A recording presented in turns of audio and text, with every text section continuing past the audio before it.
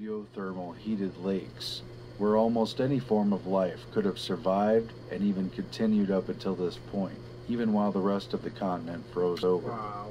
The Russians at Vostok Station confirmed the discovery of a huge freshwater lake buried nearly 2 miles under the ice cap that they named Lake Vostok.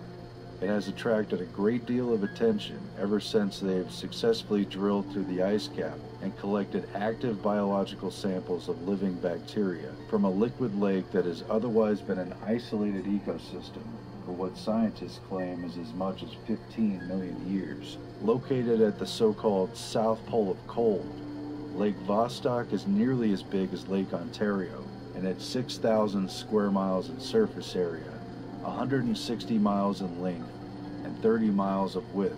It measures to an astounding depth of more than 2,600 feet at some points, and scientists claim they've found more than 3,500 life forms, as well as rich fossil evidence from a time that they've up until now known nothing about.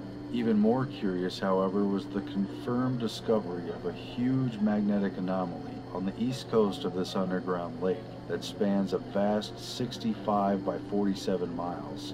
Mainstream scientists hypothesize that a thinning of the Earth's crust at that location caused the anomaly, while others suggested a meteorite hit there, while still others suggest that the dimensions of such a significant magnetic anomaly could signify a lost city on the shores of the underground lake. With so much secrecy shrouding Antarctica, do you think the public would be told if something were found there? Interestingly, it parallels the plot to the film 2001: A Space Odyssey. Scientists on the moon unearth a vast tychomagnetic anomaly that proves to be a monolithic signal device from an unseen extraterrestrial race. Hundreds of these subglacial lakes are known to exist, and most remain still unexplored. However, when scientists drilled into the ice cap of a much shallower and smaller subglacial lake known as Lake Willens, they found living jellyfish, crustaceans, and even 8-inch translucent pink fish, and what they said was an old ecosystem eroding from the ice hovering above the lake. These finds and more continue to fuel speculation, as they have over the past century, that Antarctica is holding on to secret links to mankind's past, and possibly the remnants of ancient civilizations which could have resided there in warmer times.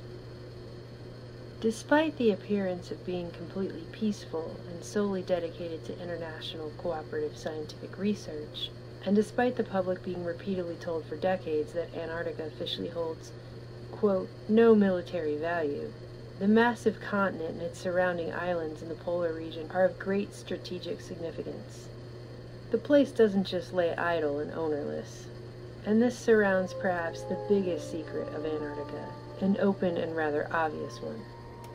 The 1959 Antarctic Treaty, signed by a dozen nations that include the U.S., Argentina, Australia, Chile, New Zealand, Norway, Russia, France, and the United Kingdom, put in place the appearance of a harmonious international atmosphere where Cold War hostilities are rejected and peace is permanent.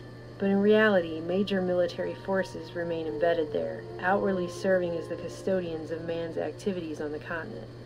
And it remains true with now 53 signatories.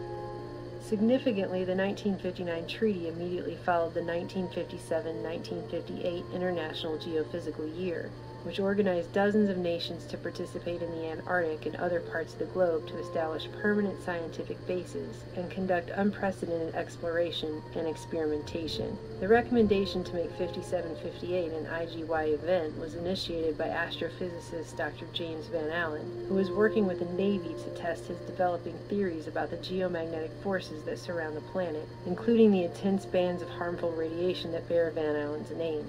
Meteorologist and Navy contractor Harry Wexler was working closely on this research as well, and was appointed chief U.S. scientist for the International Geophysical Year, which created a dual pretext for upper atmosphere tests and weather experiments that served both military and scientific interests, and for creating a permanent military backbone that could provide continuous support for bases, transport, and logistics.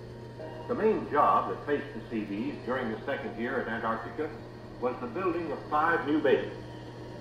Each of these stations would supply vital information to the various scientific projects of the IGY program. Science gave the U.S., Russia, and Great Britain's military the justification needed for a permanent mission in the South Pole.